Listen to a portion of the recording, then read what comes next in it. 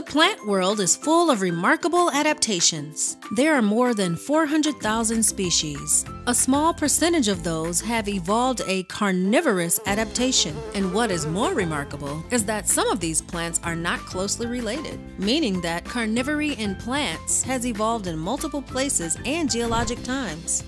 There are 1,000 or so species of carnivorous plants. Carnivorous plants lure, capture, and kill their prey. The prey is then digested and nutrients are absorbed by the plants. To be considered a carnivorous plant, the plants must derive a significant amount of their nutrition from prey. Carnivorous plants are not performing magic since many non-carnivorous plants have similar adaptations. Carnivorous plants use attractive scents, colors, and nectar to entice their prey. Carnivorous plants do not use flowers as traps. Instead, their specialized leaves are the traps. While the traps of the Venus flytrap are snappy and well known, there are others, and some don't even move. A pitfall trap used by pitcher plants and carnivorous bromeliads have leaves that form a fluid-filled well in which organisms fall into.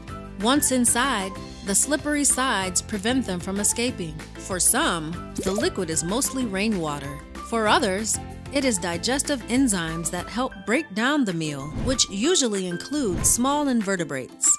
Nepenthes raja is one of the largest carnivorous plants in the world. At this size, they can eat a few small mammals a year. A variation of the theme of pitfall traps are lobster pot traps. These are found in Genlesia and in 2 North American pitcher plant species. Instead of gravity, these traps have an easy-to-find entrance and hard-to-find exit. Darlingtonia and Sarracenia psittacina have an opening that is dark, while the rest of the trap has light coming in through white cells. The prey, which range from crawling and flying insects in Darlingtonia and aquatic species for waterlogged Sarracenia psittacina, get disoriented by the windows and find themselves deeper into the maze. Genlesia plants are found in water or water-saturated soil. They primarily eat protozoans, which enter the trap by pushing past inward-pointing hairs. Once inside, they are trapped. Sarracenia psittacina uses a similar concept, where hairs in the neck of the trap allow prey to move only towards the digestive enzymes. These carnivorous plants have sticky leaves that act as traps. Some species have glue-like mucus that traps the insects but does not digest them. Those plants rely on symbiotic insects. Many sticky leaf species do have digestive enzymes that help break down the meal.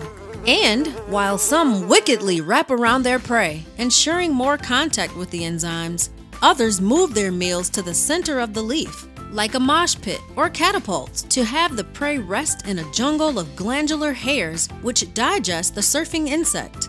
Others do not move their prey and absorb their meal wherever they landed.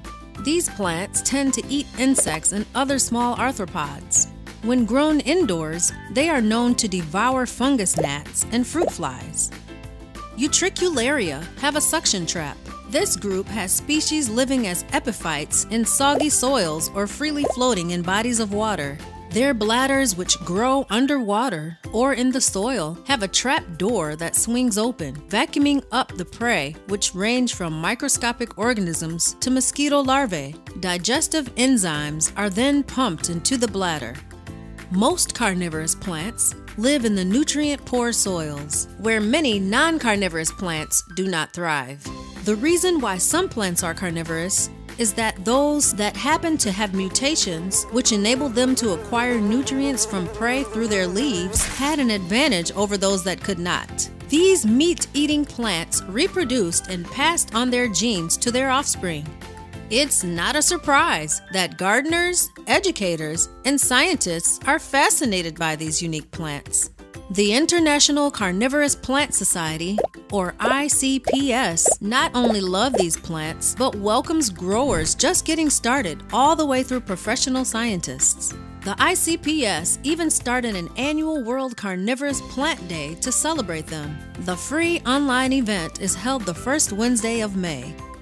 Take a look around our website and you'll find historic documents about carnivorous plants, growing guides, free educational resources, and more. Have questions? Ask. We don't bite, but our plants do.